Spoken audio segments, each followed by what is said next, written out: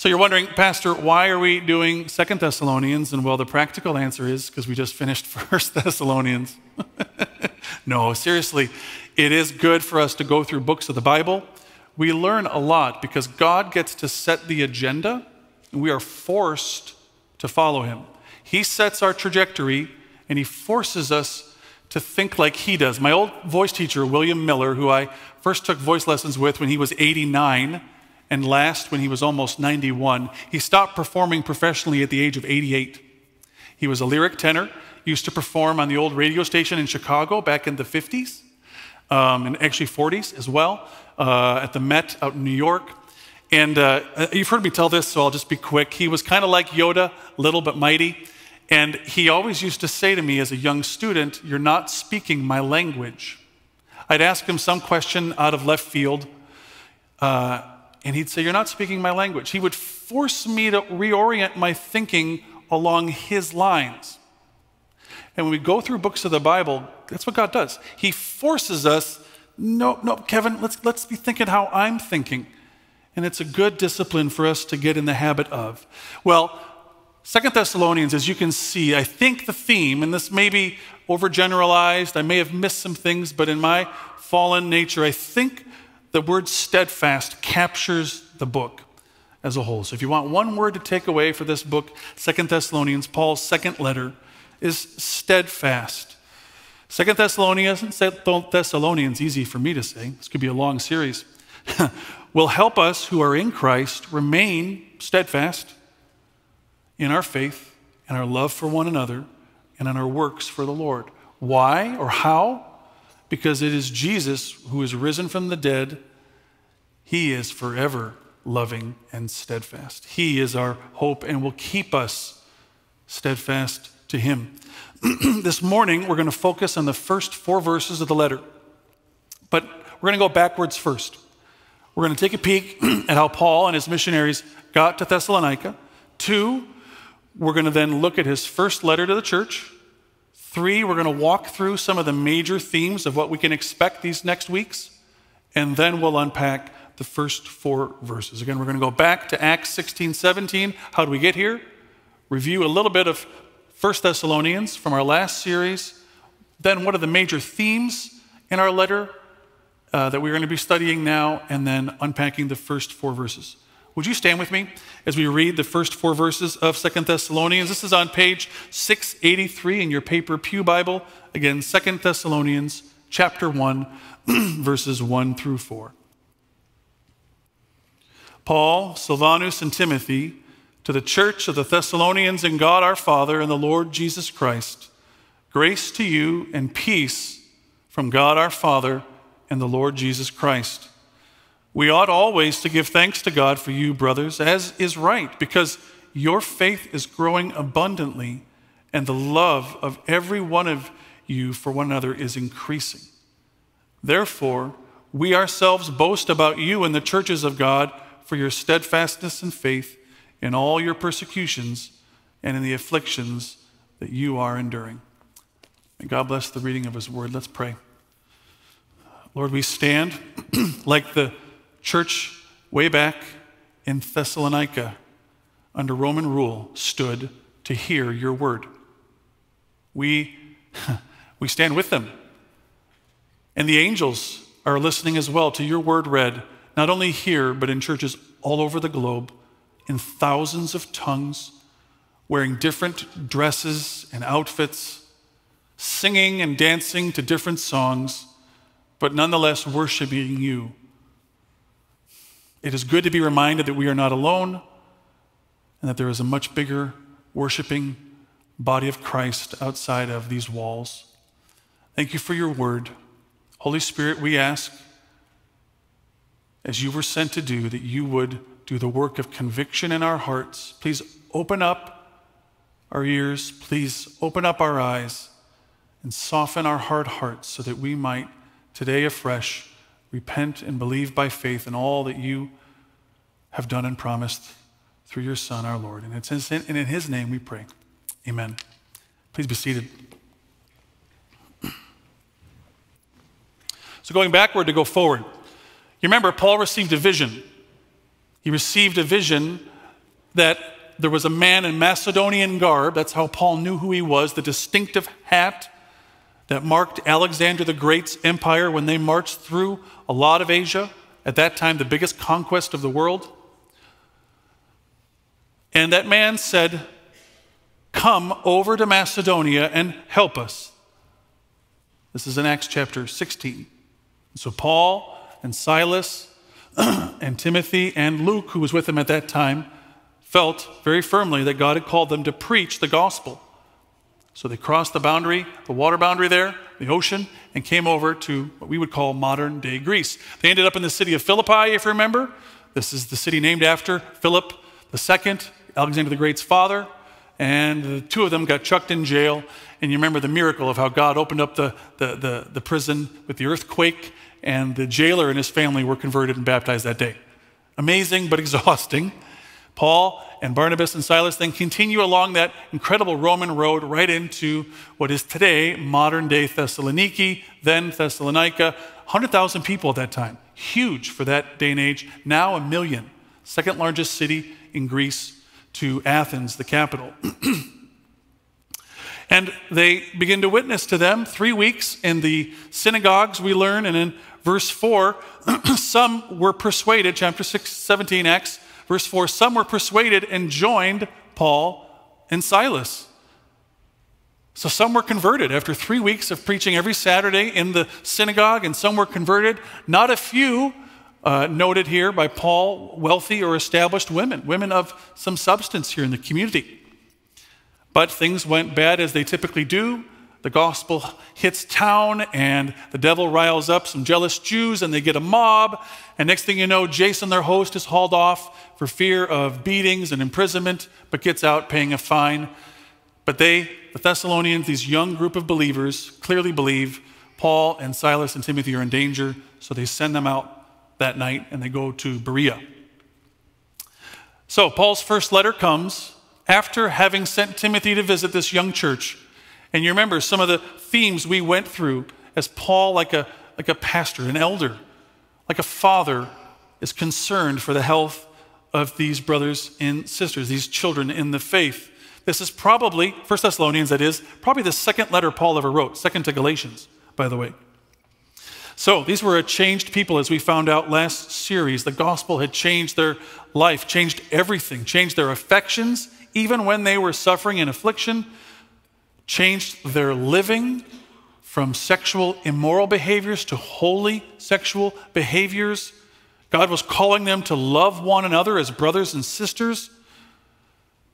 He was calling them to root their present hope in the future glory and the coming of Christ, and that our ultimate fate, their ultimate fate, is tied to God's faithfulness and not their fickle, wandering faith. It was a good word for us in 1 Thessalonians, which we titled that series, "The Gospel Changes Everything in a Man or Woman or Child's Life."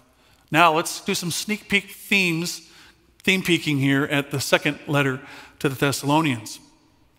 Paul and company, if you have your Bible open, you notice, and you just read with me, a typical greeting. Who wrote it? Who's it written to? And a blessing. And then Paul begins to, in verses 5 through 7, talk about how the Thessalonians' suffering can be considered as evidence that they're worthy of God's kingdom. Now, we'll unpack this next week, but that is foreign to our thoughts as American Christians, that your suffering can be proof of your worthiness to inherit the kingdom of God. Then moving on to verses 11 and 12, still in chapter 1, Paul corrects some false teaching on the second coming of Christ, and instead reminds us and reminds the Thessalonians that it's a very real comfort for you and I to know that Jesus is coming back. And he unpacks some of that teaching, talking about the man of lawlessness in chapter 2 and the day of the Lord, which we will study in a few chapters. And then let's pause on chapter 2, verses 13 through 15. We find our theme repeated here, steadfast. Reading in verse 15. So then, brothers, and by the way, whenever you read brothers, read sisters too. That's the intention of the language. It's inferred. So then, brothers and sisters, stand firm or be steadfast and hold to the traditions that you were taught by us, either by our spoken word or by our letter. So Paul realizes that with any gathering of believers, the church as we call it, there's a temptation to slide or lose our footing in the word. The good news is that our steadfastness is actually rooted not in our effort, although that is part of it, but it is first and foremost rooted in God's steadfastness. Verse 5, chapter 3. May the Lord direct your hearts to the love of God and to the steadfastness of Christ. Again, steadfast refers in this book to both our steadfast, but how it is always rooted on the foundation that God is steadfast. He endures. He never changes. Moving on in chapter 3, Paul addresses rather bluntly some idlers, some people who are just busybodies. They're not working. Now, there's been some thought over the centuries that this was because they were stopped working. They were just waiting for Jesus to return. I don't think that's the case here. Actually, what I think is going on is a cultural phenomenon of the benefactor, benefactee, whatever the right language is there. You have quite a bit of wealth in this city, and a lot of wealthy Romans, as the Macedonians were shipped out after the Romans conquered them, they brought a lot of wealthy Roman people in, and it's really common in a Roman culture. When you've got some money and some prestige, it's good on you to help those who don't have much. And you provide for them their meals, their sustenance, their living, and in return, they help you in politics, they help you in praising you in public, etc. So there's this Roman-Greek relationship that Paul is seeing as super unhealthy in the church. There's men and women not working. Maybe have never worked a day in their life. And it's not because they can't, it's because there's this relationship, there's this benefactor thing going on. And so Paul speaks pretty boldly here in verses 11 and following in chapter 3. For we hear that some among you walk in idleness, not busy at work, but busy bodies. You don't really do anything, you just talk.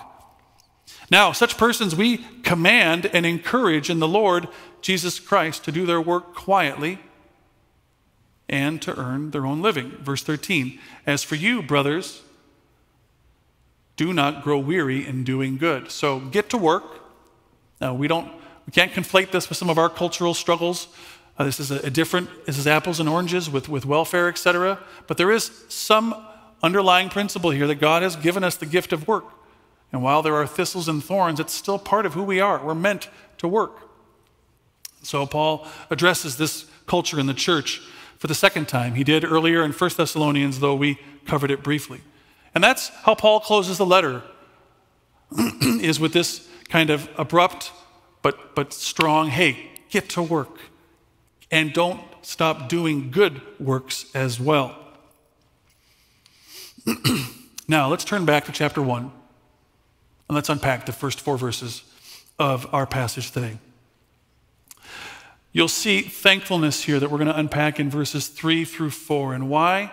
Why thankfulness? Why does that perhaps summarize our verses 3 and 4 here? Because every one of us, every man, woman, and child, every Thessalonian who is in Christ, every man, woman here at Thief River Falls Evangelical Free Church in Christ, who are called to remain steadfast for Him, are first thankful that we're trophies of God's grace. And that is the title for today's sermon, Trophies of God's Grace. So that our letter opens up, Paul, Silvanus, Timothy, nothing new there.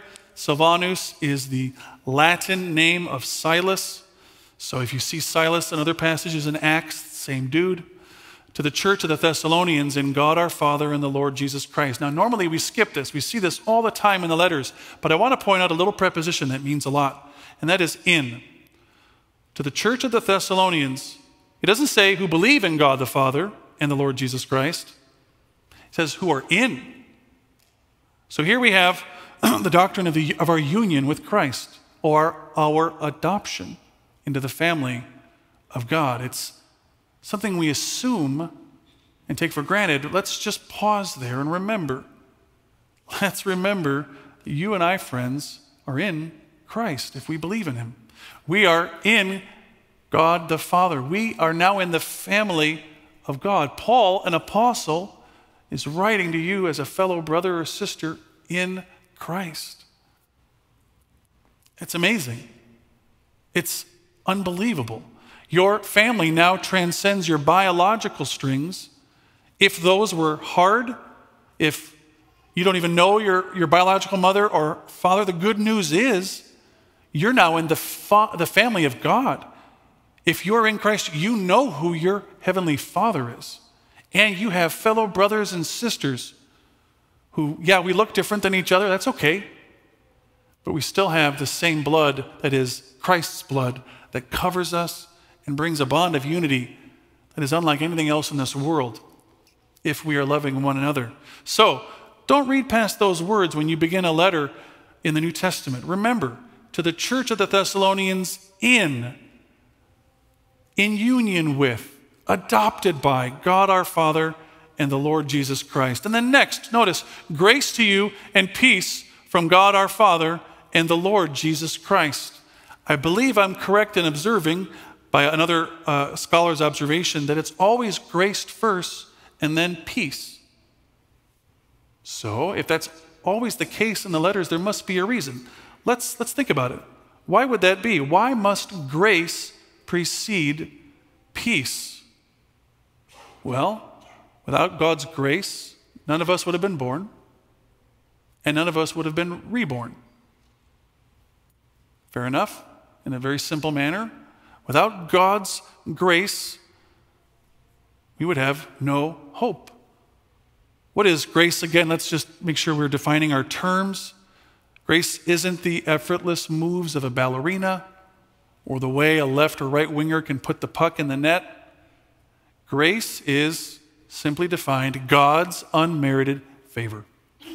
So it comes from God, doesn't originate in us. 2, it's unmerited. That's a big word for unearned. We didn't do anything good to get that grace, to get that gift and favor. That is, God looks at you and I with loving kindness and not just the wrath that some of us grew up fearing. That is there. God's wrath is just, and it will come, as we remembered in 1 Thessalonians. But first and foremost, friends, if you're in Christ, you have received incredible grace. Johnny Erickson Tata, I admire her a lot, and many of you know of her. She is a quadriplegic, I believe that is the correct term, from a diving accident. Struggled a great deal with depression early on when her body, as she was a teenager, I believe, when she was injured. But she really gets grace. I mean, from you and I, from an American standpoint where we overvalue youth and looks to the point where most images you and I see on the TV aren't even real. They're computer graphically enhanced. Here she is, a woman bound in a wheelchair who can't feed herself, at least as far as I remember. Maybe she can, but barely. And she just sees God's grace and goodness and kindness in ways that you and I could grow so much, so much. So God's grace, his unmerited favor, that the creator of the universe would show love to a people born in rebellion and choosing to rebel constantly. We are, by nature, self-centered. So that God would break in and want to choose you is just unbelievable. He would choose me. We didn't deserve any of it. So grace has to go first, or has to go before peace. Has to go before peace. We're not people of peace. We may want peace. We may work for it, but it doesn't come easy, does it? And it doesn't come often. It doesn't come easy. It doesn't come often. There's so much that can upset our apple cart that's outside of our control. And then there's the way that we sabotage ourselves, isn't there? Moms, dads, adults, kids. I mean, we let the worries get us, the anxieties. We start doing things we know we shouldn't be doing because we think that's going to solve my problem, bring me peace, and it doesn't. And I feel guilty and I feel worse because I know it was wrong, and then rinse, repeat, cycle, recycle. Peace is not something we can have on our own.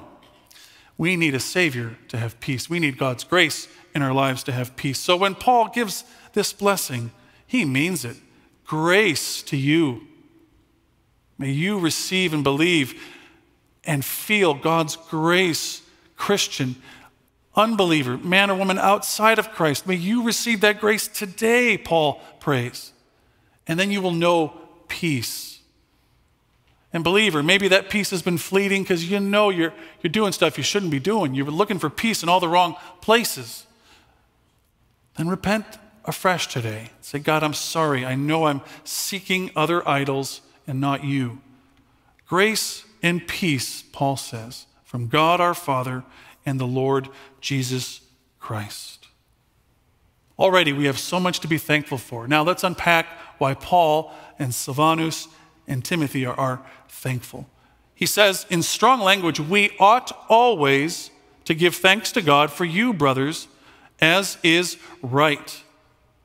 We ought always. That's a really big should. We should always. It is our good duty to be thankful to God for everything. But Paul qualifies a specific reason here. And what is it?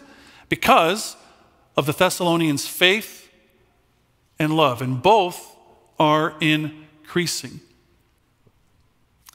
It's my assumption that in, like most things in life, we're either increasing in them or declining.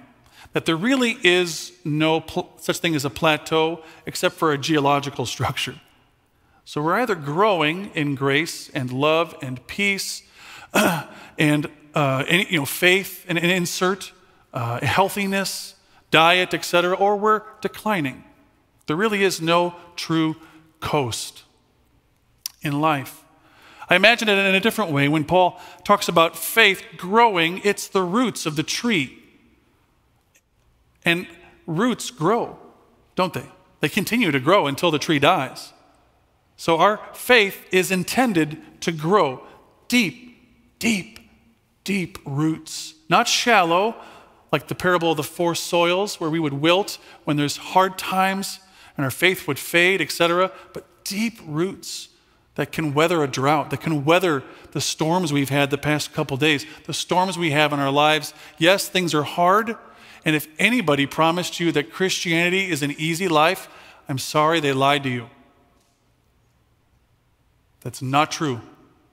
There's no guarantee. In fact, the New Testament seems to say it's supposed to be harder. Nevertheless, deep roots of faith grow. And you know what happens when trees or bushes or shrubs get deep roots? Well, then the branches can really flourish and grow. And I think of that as love. That love is those branches able to reach out, and then they bear fruit. And that fruit is the way that we show our love to one another. And even more miraculous is the way that we show that love to people who don't love us in return. That's a real sign of God's work in our lives. So Paul is giving thanks to God because this church that he planted some years ago, we're not really sure how much of a time has passed. This church is growing. They're not declining. They're growing in faith. Deep, abundant growth in faith in who God is and what he has done for them. And boy, that affects their heart. They're showing love toward one another. One another. You have to have that, right? And it's increasing. It's growing. Paul is thankful. No surprise, because of course God is the first mover in all of this. He's the author of this. Without God, there would be no growth in faith. There would be no growth in love. How do our roots grow, friends? Let's just remind ourselves of what we know to be true. Our roots grow in faith in God's word. As we drink deeply, or to use Ortland's analogy from deeper, as we breathe in God's word each day, then we breathe out prayer. It's that cycle. Breathing in God's word, whether we wake or in the middle of the day or as we close at night, and then we can breathe out God's word in prayer. Remember that illustration, my old teacher, Mr. Miller, you're not speaking my language. As we breathe in God's word, it reorients our self-centered view of life and the world and what really matters. And then that properly orients our prayers to the Lord. We start praying not just for our own needs, but for the needs of others. We start just with giving God thanks for who he is. We remember to confess our sins, the ones that nobody else sees, but the covetousness in our heart, the hatred, the jealousy, the things that eat away at our roots, that begin to destroy our fruit, The breathing in of God's word and the breathing out of prayer is what gives the Thessalonians deep faith, deep roots in you and I as well. We're thankful, and it's our right and our good privilege to give thanks to God in all things, friends, because it is He that makes us grow, and it is He that keeps us steadfast in action by faith. Read with me in verse 4. Therefore, we ourselves boast about you in the churches of God for your steadfastness and faith in all your persecutions and in the afflictions that you are enduring. Let me read that again.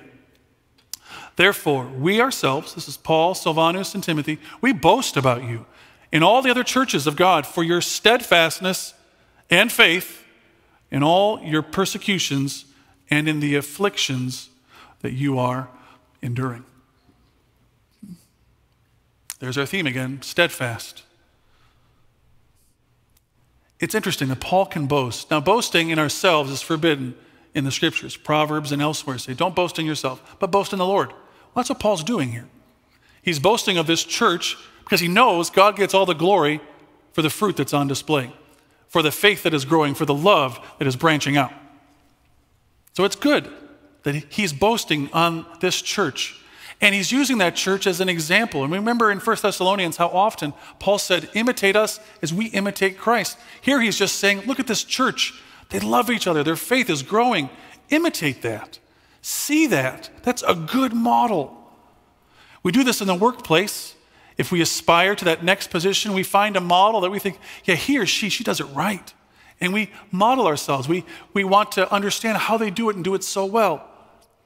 So here too, Paul holds up the Thessalonians again as a model for all other churches. And it's a model for us, friends. Can you and I say that we are growing in faith as a church, holistically here, not just individually, but holistically in our faith and in our love for one another?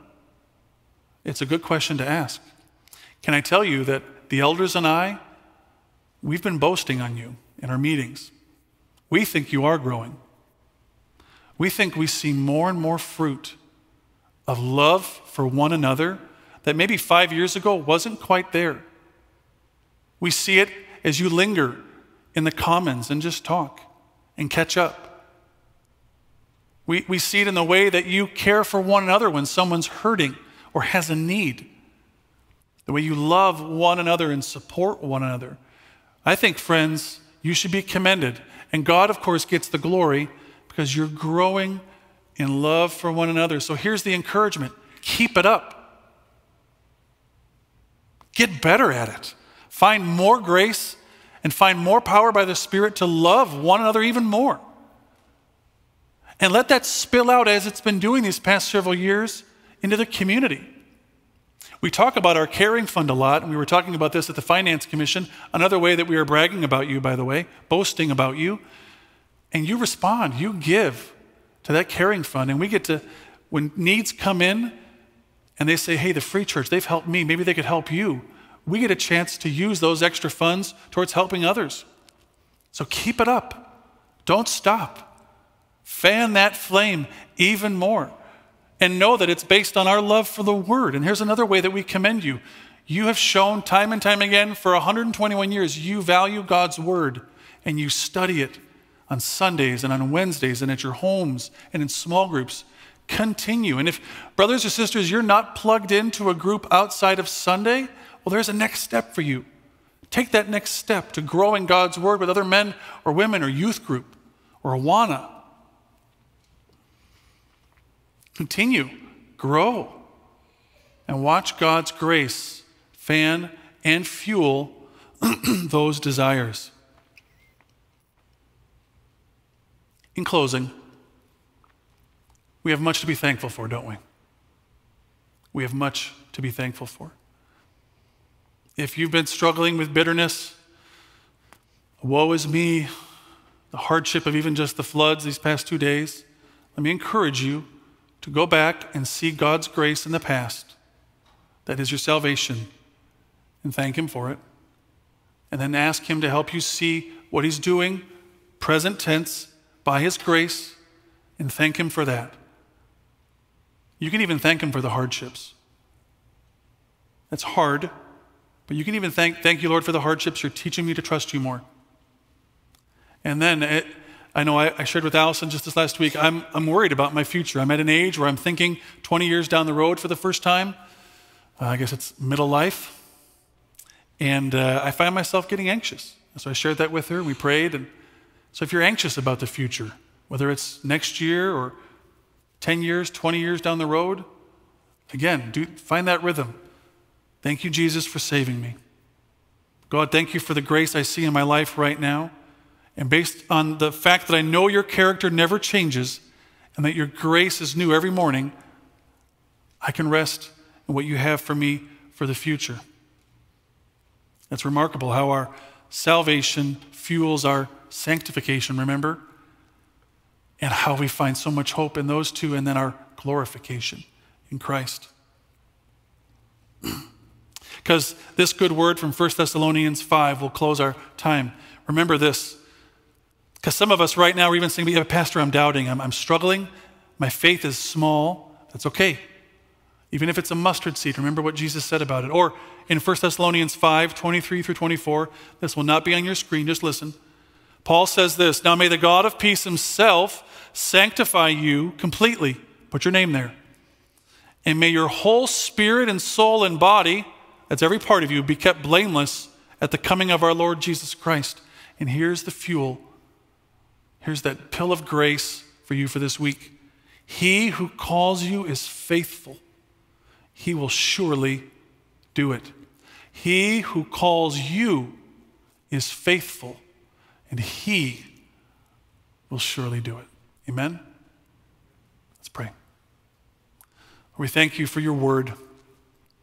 It's good to be in a new book, in a new letter. We get to have you gently, or maybe not so gently, redirect our course. We need those course corrections. We sometimes just put the GPS on and check out. And if we're honest, we know that our love then is declining. Our faith is declining. Our thoughts of you are growing less, and our worries and our fears and our sin are growing more. Forgive us when we then make a course correction by our own power and forget that you have given us a helper, the Comforter, the Holy Spirit, who through your word will give us the course correction we need. Will encourage us with the right word, or the right rebuke.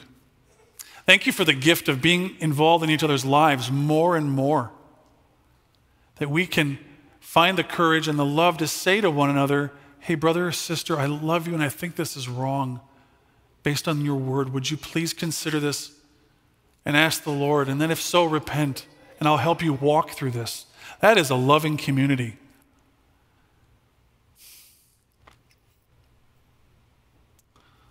Thank you, most of all, Father, for your Son.